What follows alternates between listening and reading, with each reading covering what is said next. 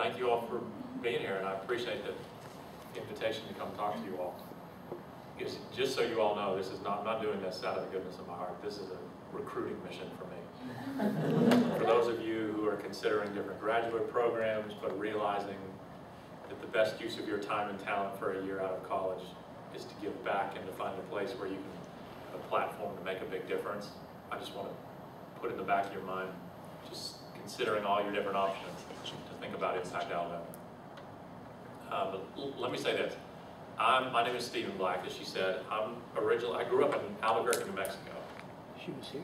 My family's originally from Alabama, and I say this, when I speak, I don't talk about my family. I hate talking about myself. I just like talking about the work we're doing.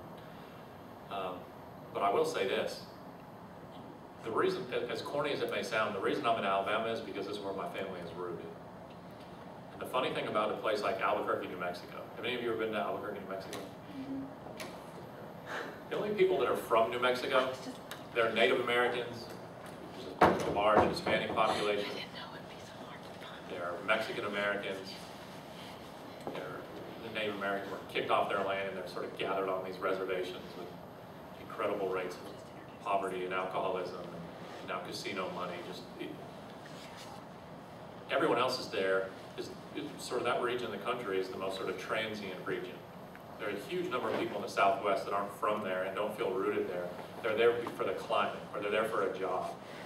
And I felt that before I could even verbalize it.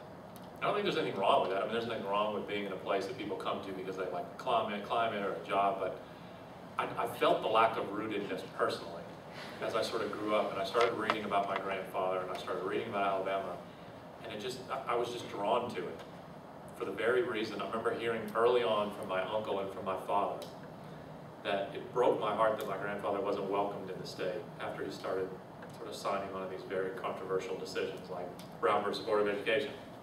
And to make matters worse, the school prayer decision. That was sort of the nail in the coffin of his family's, this state's regard for his family. And it became incredibly hard to be here if you were a Hugo Black child. And in fact, they all left.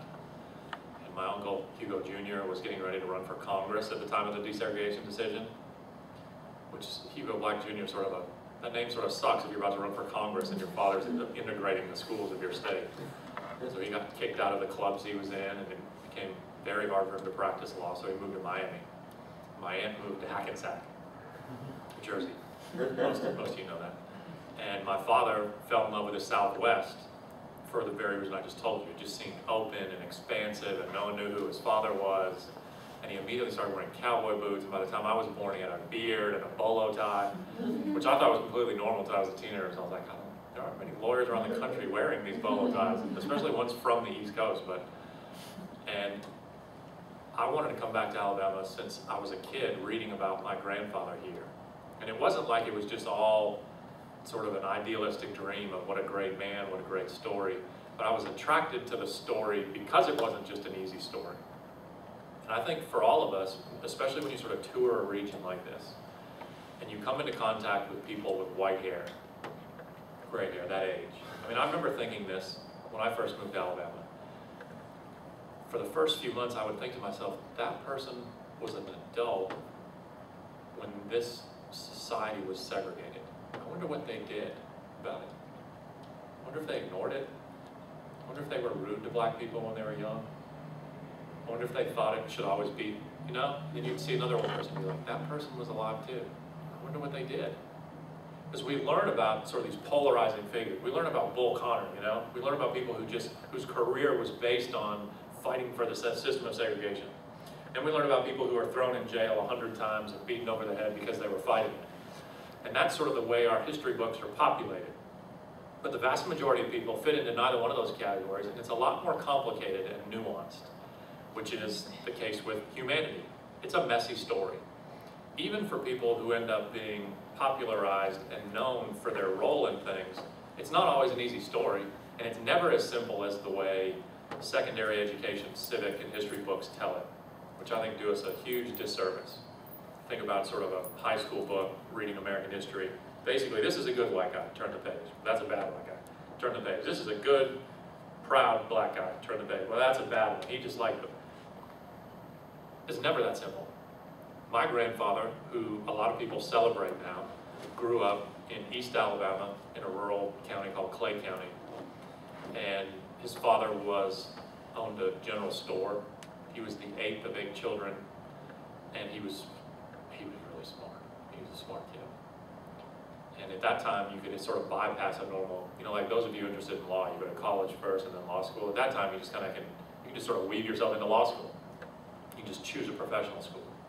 He first thought he was going to be a doctor, like one of his older brothers had been interested and was sort of pursuing medicine. And he was so smart, and he was sort of hyperactive. He actually had a hyperthyroid. He slept very little. I sleep very little, but I need more sleep. I don't think he did. And he finished 2 years of medical education in a year, just because he was anxious. It was too easy for him. He wanted to go by. He literally doubled up.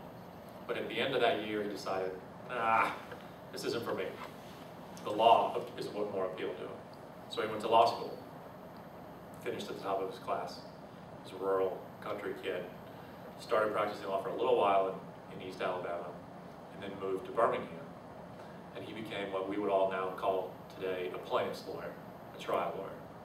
And he wore these really cool looking, I wish I could get away with this, because I love cheesy stuff. My favorite car is a Corvette. I would be driving a Corvette right now if I wasn't I just don't want to be teased by everyone I know, so I won't drive one. He wore these big, flashy, white, double-breasted suits. He was just a rock star trial lawyer. More verdicts reduced on appeal than any trial lawyer in that 10-year period in the teens and the 20s. He had more juries giving him more money than he asked for than any lawyer in the history of Alabama.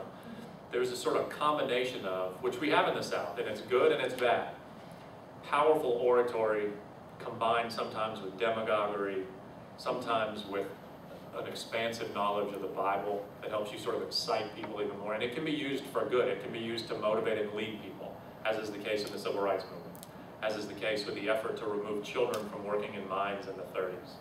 Or, in the case of my grandfather, once he was in the Senate, to fight for the Fair Labor Standards Act. He was fighting for a 30-hour work week, which ended up being a compromise as a 40-hour work week. A lot of people are very quick to criticize unions, and it's a complicated story, and there's thoughtful opinions on both sides, but one thing most Americans don't realize is they have unions to thank for the weekend. The weekend was not a foregone conclusion. That was not an agreed-upon policy decision. The vast majority of companies were aggressively fighting the idea of a national weekend. And there was a faith side to that story. There was a very powerful oratorical side of, we need to, no matter how low class a family, and I mean that economically, no matter how poor and marginalized, there needs to be a sanctified, nationally respected 2-day period for a family to treasure themselves and their relationship with their God. That was a powerful fight that they ended up winning that fight. So go back to my grandfather. Comes to Birmingham, he starts teaching a Sunday school class, First Baptist Church. Within about a year and a half, there are 500 people coming every Sunday just to go to his class. He starts joining every group he could, at first because it helps him with juries. The more juries, the more possibility you have of a juror knowing you or feeling good about you, then the better lawyer you will be.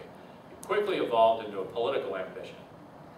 And in addition to being an incredibly talented lawyer who was in those terms, in those days, becoming very wealthy, practicing law. 1923, $67,000. He was a millionaire, just a self-made millionaire immediately from his ability to convince juries to come up with verdicts against U.S. steel companies and coal companies. And he set his sights as a 34-year-old on a 22-year-old daughter of a doctor who was not very happy to have him pursuing his daughter. And he successfully wooed her and married her, much to the chagrin of her parents, the Fosters. And then he decided he wanted to run for office. You sort of think about knowing some ambitious 30-something-year-old turning 40, wanting to run for office. It's really usually not a good first step to run for U.S. Senate. You think of, even as talented as Barack Obama, he was in the state Senate first, he lost a race for Congress, and here's this really arrogant trial lawyer in Birmingham with no family connections, no family money, decides to run for the U.S. Senate. And part of it was this grassroots, working-class, populist campaign that he ran against entrenched, wealthy, well-known families. Part of that is joining every civic and social group he could. I mean, literally the list is 40 long, and you all haven't heard of 35 of them.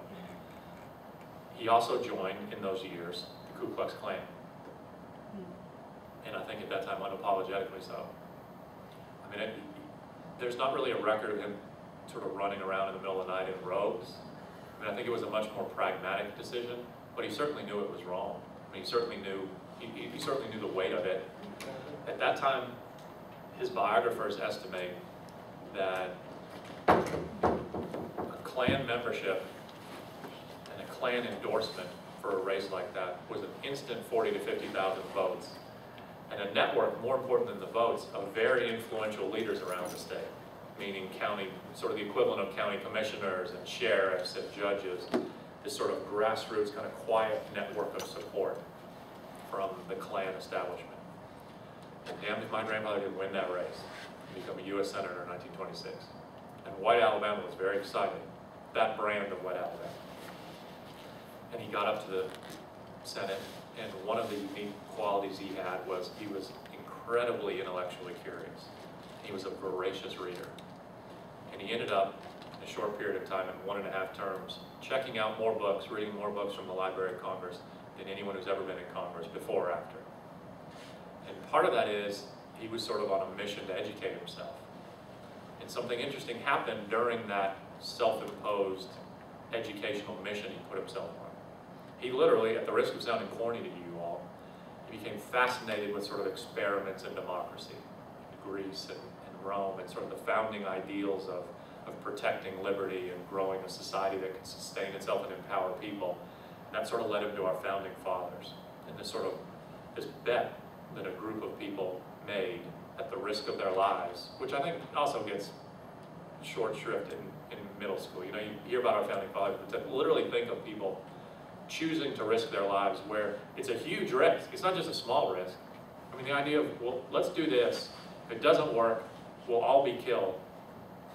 It's a great empire that we're going to decide we're going to be against, but it's worth it. I mean, this was an extraordinary group of human beings.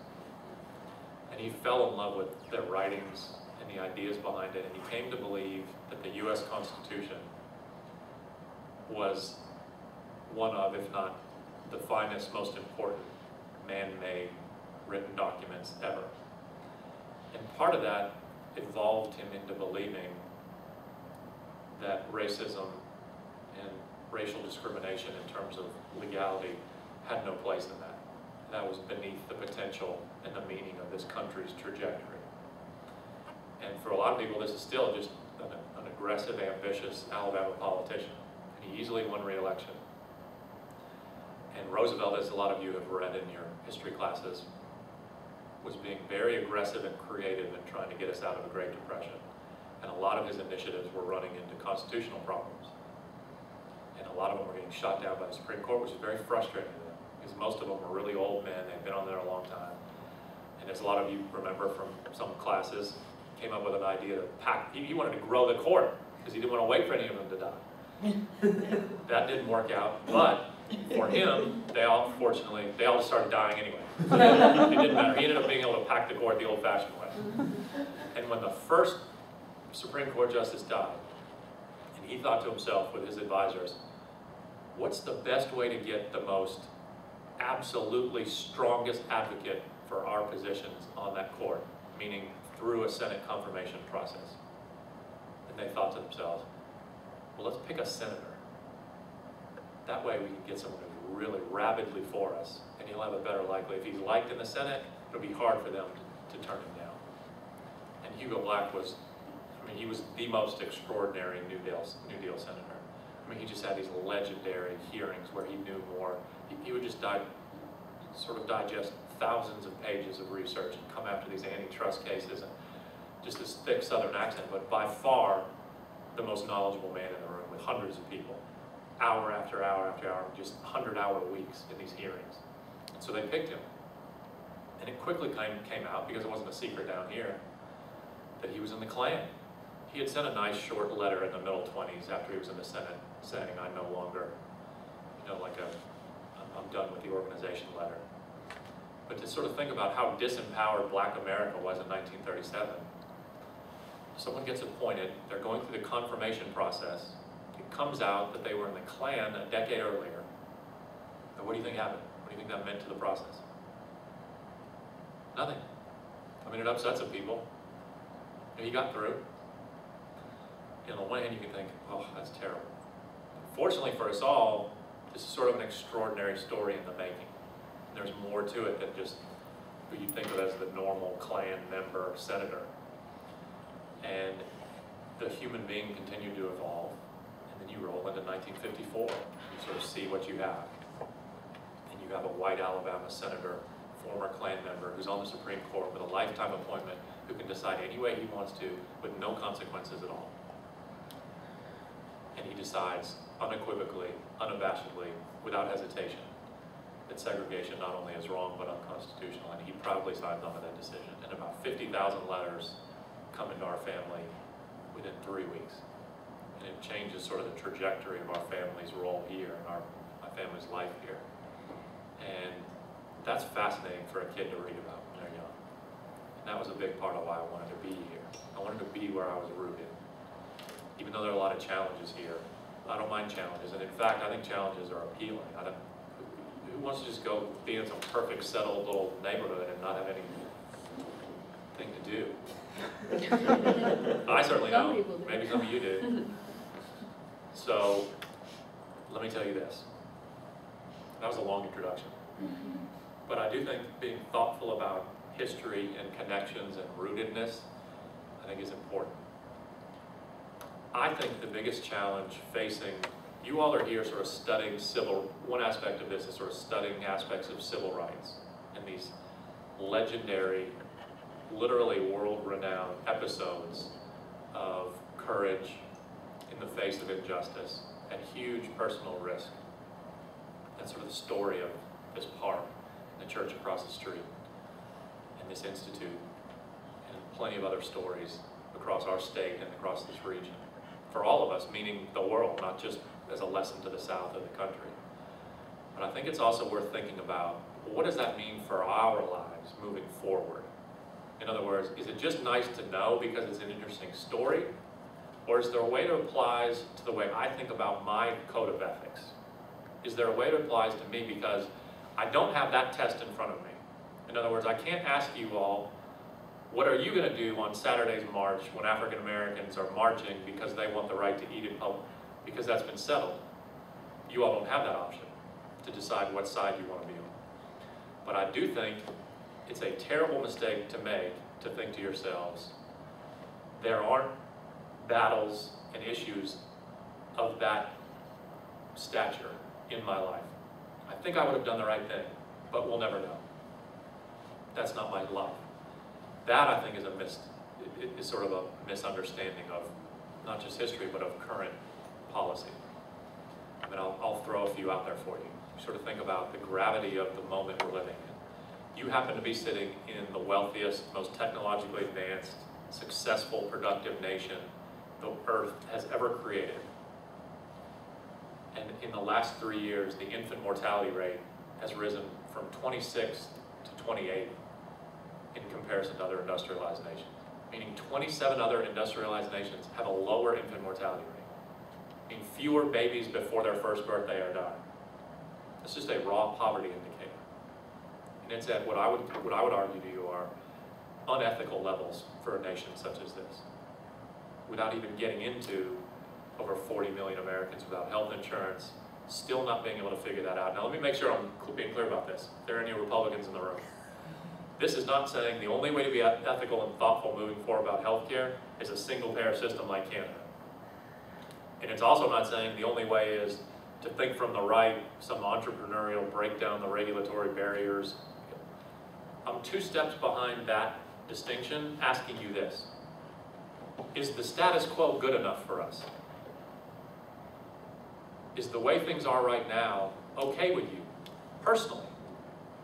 And civically, as a citizen, as a member of this community, nationally, locally, is it okay to have a higher infant mortality rate with all the abilities we have in 27 other nations? You're in a state right now with conservatively a 20% adult illiteracy rate. There are a lot of literacy experts that argue it's closer to 25 in the South. And when you think to yourself, wow, the South is really uneducated. It's not much below 15% in any state any of you are from either. I mean, it's unbelievably high everywhere.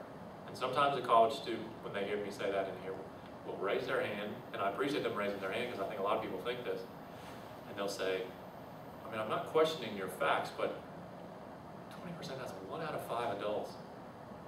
Where are they? Which I think is a legitimate question.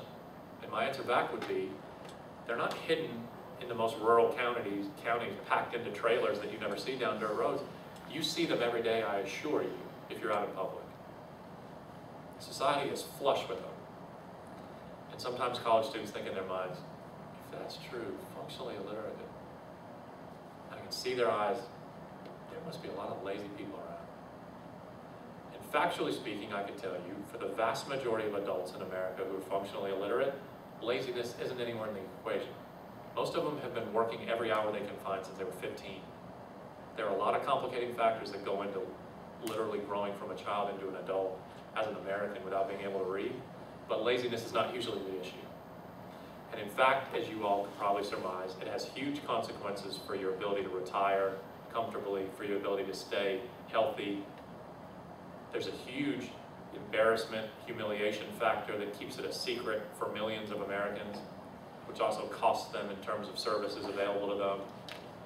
But I think also most telling, it obviously has a huge consequence on the children in the household. I mean, what percentage of second graders being raised by functionally illiterate adults do you think are at grade level? Less than 5%. What percentage of those kids do you think are caught up to grade level by the time they're seniors in high school? Less than 7%. Almost a destiny locked into stone based on your parents' literacy rate as a second grader.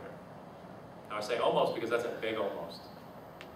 Just because statistically it is in fact locked in stone generation after generation, doesn't mean it can't be changed. Now the biggest challenge to adult illiteracy, to the delivery of adequate healthcare services, to public education that for millions of American children, by anyone's indication, wherever you are ideologically, is a raw betrayal of those children. The biggest challenge facing us as citizens in thinking through how to improve the ways in which society interacts with people, especially low-income people, is not the threat of another recession. It's not another banking crisis. It's not Al-Qaeda. I would argue to you it's the continuation of a 40-year trend towards civic disconnect, civic withdrawal. College educated and below college educated, one indicator, working longer hours than they can find when they can find work. Women pouring into the workforce in the late 60s and 70s to the point we're at now where the vast majority of able-bodied adults, regardless of gender, are working every hour they can find. That's dramatically changed our ability as Americans to engage in projects and initiatives beyond our own family's immediate needs. You follow me? This is the poison of an ethical society. It's a huge challenge for you all to keep in mind for the rest of your lives. Whether you grew up in a suburb, in an urban area, or a rural area, one thing I can tell you statistically is, as generations of 18-year-olds roll onto the campuses of America, they're coming from places where they've been less exposed to personal relationships with people unlike themselves than ever before. And so far, the promise of the internet as the great connector has not realized the promise. Most Americans find themselves on the internet. They don't use it as an opportunity to explore different worldviews and viewpoints and connect to cultures unlike their own. They spend the vast majority of their time on the internet with people exactly like them, reinforcing the ideas they already have, which I understand is very affirming. It's nice to see someone write something really well, sharing your viewpoint, but that's not the same as connecting with other people unlike yourselves.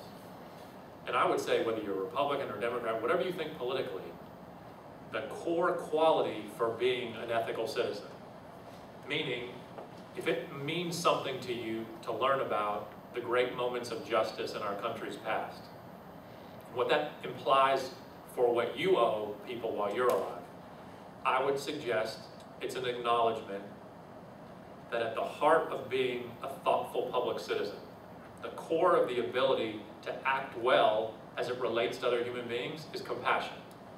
And I don't mean a soundbite. I mean the human ability that you develop or you don't to feel what it would feel like to lead someone else's life. To be able to see through someone else's eyes, seeing different things. To be able to, and you know if you feel it or you don't, to feel what it would feel like to be one of the millions of Americans working hard, proud to have a home in the suburbs, caring about your children, knowing you have them in the best school you can find, and to know 15 minutes away there are parents working every hour they can find whose number one interest and passion in life is their child and their child's ability to reach their God-given potential, and to know that parent knows that their child is 3 grade levels below your child, and to feel what that would feel like. And without connectedness to those stories and to the lives of other people, it gets increasingly difficult for us, meaning the most educated Americans, which is what this room is, to participate thoughtfully in improving lives of other people. Compassion cannot just be an intellectual exercise. It won't grow in you. It's important that you know statistics about poverty, but if that's all you know about poverty, you're not going to be very good. Now, the second part is this. This is the risk of the specialness of your generation. When I say specialness of your generation, some of you may know, statistically speaking, you all have become the most voluntaristic, charitably minded group of young people we've ever produced. What I refer to as the Teach for America generation. You all heard now, obviously, since you're here, alternative spring break. I may look old to you, but I'm not that old. I'm not that much older than you all. When I was in college, there was no such thing as an alternative spring break.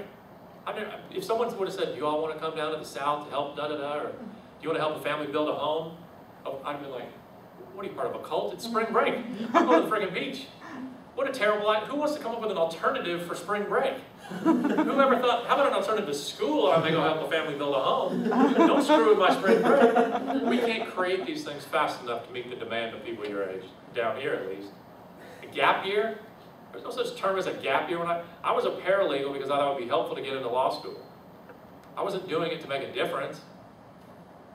Literally, we started a nonprofit called Impact Alabama 8 years ago. We have over 360 applications last year from college seniors around the country to come work for a year for $1,000 a month. The average GPA of this staff of 30 we have this year is a 3.75. Teach for America, as you know, recruits tens of thousands. I think last year 19% of your damn college applied to Teach for America. 18.5 from Yale, 45,000 college seniors said, send me to one of the most malfunctioning schools in America for 2 years. I want to try to make a difference. Now here's the challenge for you all personally. This is the risk that people increasingly are becoming concerned about with your generation. There's a risk to celebrating your charitable nature. And you know who I think has put it best? The founder of Habitat for Humanity. I'm sorry, Habitat for Humanity, not human. You all heard of that organization, right? Beautifully done, beautifully designed nonprofit, right? I mean, there's not enough wall space in this room to fit the awards that organization is deservedly won. He passed away a couple of years ago, but several years before that, he started a housing policy center. You all may know where I'm going with this. That wasn't random. That wasn't just like the next logical step. That was brought on by an increasing sense of anxiety he felt based on what he saw happening. And whatever this was, 2 decades, however many years ago it was when he started it, he would tell you, as he told thousands of people, for him it was a matter of faith. It doesn't necessarily have to be, but for him, he would say, I felt the lack of safe, affordable housing for low-income, in particular working Americans, was not only unethical, but immoral, and I designed this nonprofit to do something about it. So you fast forward 15 years. Hundreds of thousands of college students like you have helped out with Habitat builds. Hundreds of thousands of church congregations have contributed money and time and spring breaks and weekends. And increasingly, he saw this happening. This beautiful phenomenon. But then he started to have anxiety over it happening. He increasingly became fearful, worried, that what he was creating was a story of millions of Americans learning about and agreeing with him that your passion and compassion in this area is earned and your time and attention is deserved, and therefore, what is asked of you? You sign up on Saturday, and what time do you get home? I don't know, 6, 7, 6 p.m.? And you've met your obligation to housing for low-income families. Of course you have. You've helped on a habit. You gave up part of your weekend. And he would say, all these years later, all those millions of man-hours, all those thousands of churches that have been involved in this issue, take a snapshot of the market for affordable, safe housing for low-income Americans any day of the week in the last few years. It's as raw and not full as it was before. The problem is worse by most indicators. It's not a problem that can only be solved charitably. Every family you help when you do Habitat is worth your time. Charity is a beautiful use of your time. Volunteerism is great. But there's more required. There's more needed. Fortunately, hopefully some of you all, especially the pre-med ones in the room, will help at some free clinic. There's all these beautiful community clinics that help provide. You can't charitably deal with 45 million people without health insurance. It's not something you can put on the churches. It's a policy issue. Or as Dr. King would say, it's a justice issue. It's a different part of your mind. It's a different part of your spirit. A sense of charity, helping someone in front of you, beautiful. But there's also need for you to consider your obligation to consider the way structures of organized power, meaning society, impact other people, meaning laws and rules, tax policy, educational policy, healthcare delivery mechanism, insurance systems. And for none of us, it can seem too large and daunting to not be involved in. That's the betrayal. Don't ever think that. And factually, you're wrong anyway. None of this is too complicated for anyone in the room. And I mean an issue that you're not in your area. I would argue to you, it's unethical for any of you to say, well, I'm not really learning that much about charter school legislation because I'm going into medicine, I'm not really an educator. God. You're exactly who we need on every one of these issues. There's been no prophetic move forward of progress in any policy issue for the last 200 years led by paid think tank people in Washington. It always comes from the spirit and energy and compassion of normal people who are involved in the issue because they care about it, not because they're being paid for it. And in particular, when you talk about a college-educated American, and even more than that, a highly educated college-educated American. I mean, you all, I don't know if this seems fair to you or not, there's an extra burden on you all. There's an extra obligation on your shoulders. Whether you want it or not, it's there. Because literally, I'm positive of the impact you all can have to the extent you involve yourselves. And don't let it only be charitable. Now let me say quickly as I finish, this nonprofit came from the idea sort of learning about higher education's role in civic engagement. Have you heard of the term service learning? There was no such term when I was in college. The inclusion of community service and community research and projects in the curriculum across disciplines, so not just for social work students. The whole thing has been revolutionized in the last 15 years across the country. Universities are sort of in this competitive race to provide cooler and bigger platforms for students to make a difference as part of being in college, which I think is great for the country. It occurred to me 9 years ago, this could be a great business model for a nonprofit in a state like Alabama. To partner with any university that wanted to find professors to partner with us, and have projects that could be partly done by students who are doing them as part of a course. And then I wanted there to be a health-related initiative. What can college students do in terms of health care? They could be trained at an adequate level. Just sort of like a movie script, I just kind of fell into this lack of care and vision care. And it turns out no state in the country, even the wealthiest state some of you are from, provide comprehensive vision care to children before public school.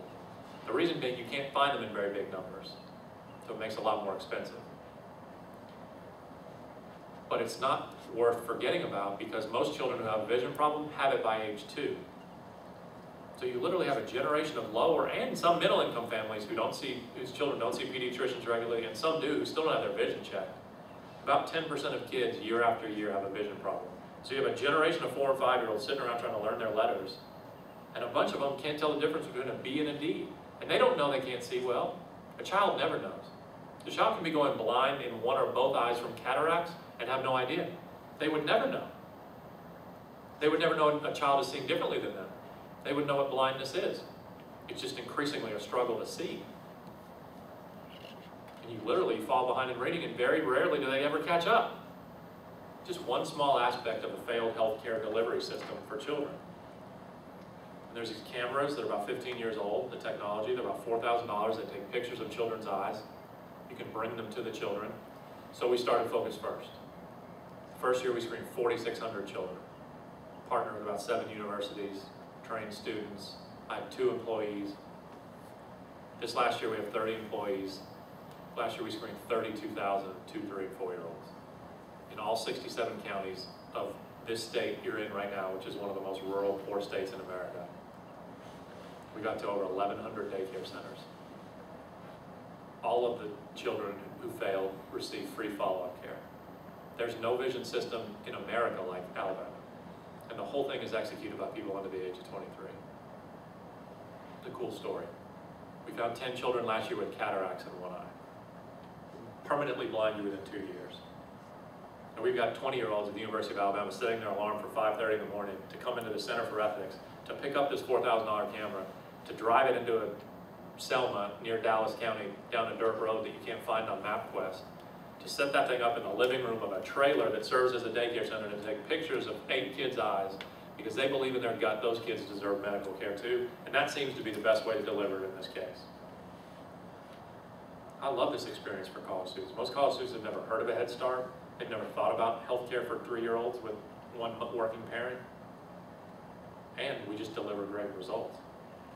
And the same staff stopped screening in December, January, and February, and they operate 16 low-income tax sites for low-income families who not only get charged exorbitant amounts by commercial tax preparers. This is something important for you all to know.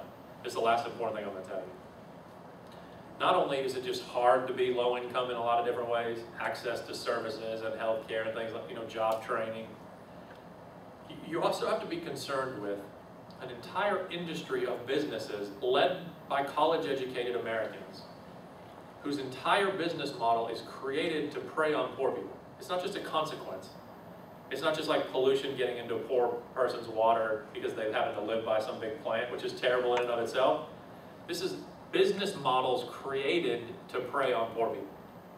Payday lending, check cashing, pawn shops, title pawns, the commercial tax preparation industry that knows low-income Americans with children receive an earned income tax credit, which is the largest federal anti-poverty program. They know the IRS is intimidating to low-income families. It's intimidating all families. And they know 75% of low-income Americans don't feel safe and secure doing it on their own, so they need help. So they open their doors, and they charge on average $300 to $350 for about 45 minutes of tax preparation. That often doesn't include any itemization. Everyone in this room would be great at it after 7 hours of training. Our staff goes through over 100 hours of training, and we operate these sites. And in about 8 weeks, we help 4,400 low-income working families, mostly single mothers, about 40% of whom walk in with multiple W-2s. Most of them don't even know where a welfare office is. They're just trying to raise their children and get by. And in those 8 weeks, we secured over $8 million of refunds to those families, helping them save over $1.5 million of out-of-pocket costs. Pretty cool 8 weeks for a group of 22-year-olds. And I think a good experience for the 500 college students we train. Most of them have never sat at a table with someone making $18,000 a year.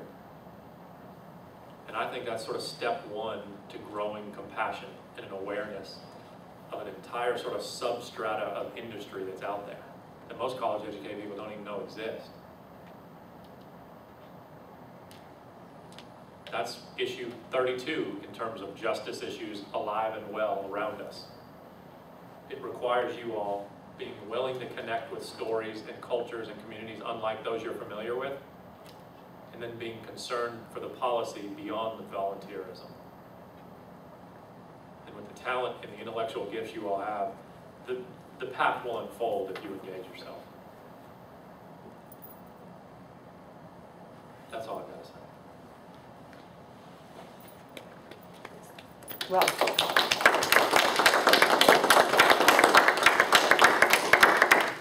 Stephen, share with them some specific ways that they could participate, because we did have a couple of students last year who at least explored the option to come back the next summer, because in addition to a year program, don't you have in the summer some short-term programs that someone could spend a little time down here? Yeah, the summer initiative is an advanced placement mentoring initiative. The state of Alabama received a $13.5 million grant from something called the National Math Science Initiative a few years ago. That's growing the number of high schools we have with AP courses, which the majority of high schools in Alabama don't offer any AP courses. And you know, I think to some people it seems like sort of a simple fix. It's one important aspect of raising the bar of expectations at sort of lower opportunity schools. And in fact, what the city of Houston did so well at showing initially was, no matter how malfunctioning a school is, and no matter how far down the mean may be, and how many kids you have literally who are reading 3 grade levels below, introducing the culture of the highest expectations available in the nation, which for high school is, if you just want to put it into one word, college level courses at the high school level, you'll immediately have kids take you up on it. And it just happens. It's happened in Birmingham, it's happened in Montgomery, it's happened in schools in Huntsville. And the teachers that we met with after the first year of this, and asking if there's a possibility for us to help, what would be the best way, from their sense is, help us with an intensive summer initiative that can just get the kids ready to start. I mean, calculus, I'm not even opening the AP calculus book till the first week of October because I'm just spending so much time going back through pre-calculus to even sort of get them to. And so that's what we did. And the superintendent, some of the teachers were worried that it sounded good, but high school kids weren't going to show up. They don't have to be there, they're not getting grades. We started at 8 o'clock in the morning during June, doing a difficult subject. And I started worrying, because you don't know for sure, I just had a sense. And we recruited from different high schools, and the rooms filled up. Which is sort of funny, when I was in high school, I damn sure wouldn't have woken up at 8 in the morning to come do chemistry, or biology, or calculus. Maybe you all did. And we had hundreds of them. And we trained let me take that back. We don't train. This is one of those initiatives this is the most limited pool of participants we have. Because you can train someone to be good in calculus in a few weeks. This starts with college students who are proficient in calculus, biology, or chemistry. And we have this initiative 4 hours a morning for 3 weeks in June with very small number ratios. It's a cool initiative. We'd love to have any of you come back for that's during June. If any of you want to be down here for then. And any of you thinking about taking a year off before medical school, like you can consider coming down and. Thank you so much. Sure. And would you be able to join us for lunch? I can. I know you just. We're in the middle of these fundraisers. Actually, you all would love these fundraisers. It sounds cheesy, but they've been really valuable. They're trivia fundraisers, team trivia, Birmingham's Brightest Company charitable trivia event. We had 69 teams last week. And guess who? I'm part of the team. I wasn't on it, but Birmingham Public Library. I work for them. Birmingham Public Library staff won the whole thing. Yeah. We want to win the state. Not a simple. I was so proud of my fellow workers. Because we raise money, all the companies send teams of 6 and they contribute $1,000 to Impact, and that's how we raise money.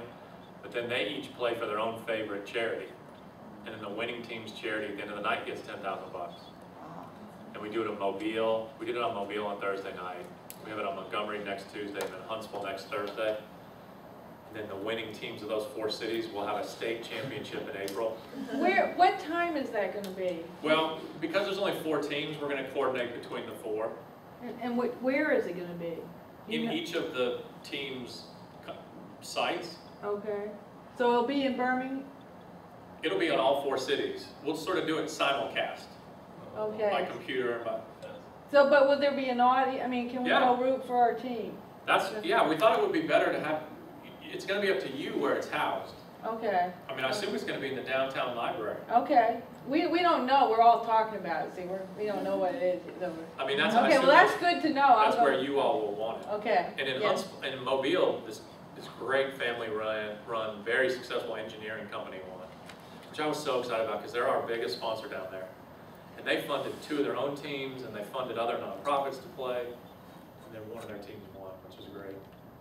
Well, thank you, Tate. And last year, it was the same Saturday, and I remember you talking about the same thing next year. And assuming we get an 11th group to come next year, you can mark off the 21st of March. We'll be back. So we hope you can join us again. And I want to introduce Zandy Moyo, the president of the Harvard Club of Birmingham, who's joined us while we've been here. And everybody will introduce the students to you at lunch, Zandy. Okay, well, I just wanted to say thank you so much, Stephen. Sure. And I'm Zandi, I'm from the class of 2000, and I was in Mather House. And I wanted to say that one of the things that we are working on, that I hope we get done in the next couple of years, is the Community Service Fellowships through the Harvard Alumni Association. And our club is working on raising funding for that. And I know we've sort of talked about it, but hopefully we would be able to fund a summer or maybe January term student who could maybe be involved with Impact Alabama. So that's something. We would love that.